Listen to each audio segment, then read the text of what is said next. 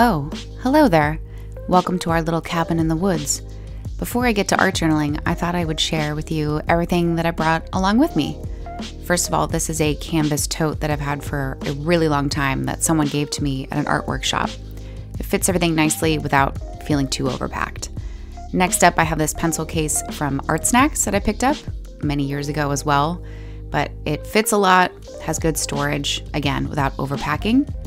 The book that I brought with me is a Moleskine Art Plus that I started a really long time ago at the start of the pandemic, and I am determined to finally finish this thing. Oh, don't mind this. I'm in the midst of potty training.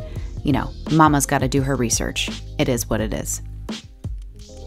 Up next is my travel watercolor palette, which is actually a bunch of sample paints that one of my patrons sent me. It's one of my favorite things. Nintendo Switch, obviously, because, well, Animal Crossing.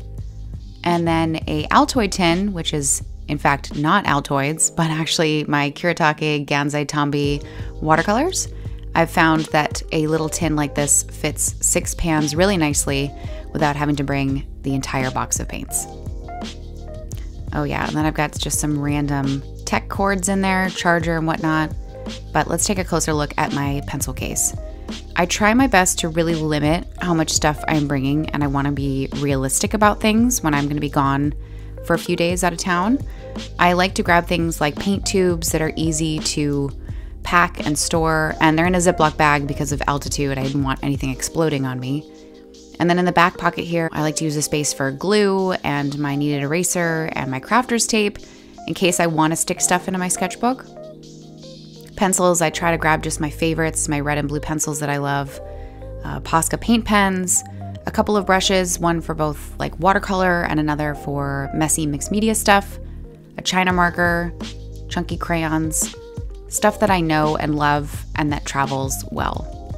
Another fun perk to the cabin is that there's always random art supplies around. My artist mom loves to have random caddies of old supplies and stationery around, which tends to be a lot of fun to work with.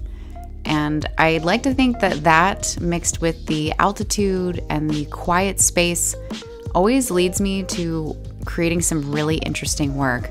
And although I did do some kind of just generic illustration stuff, I always tend to really lean into my art journaling when I'm up here.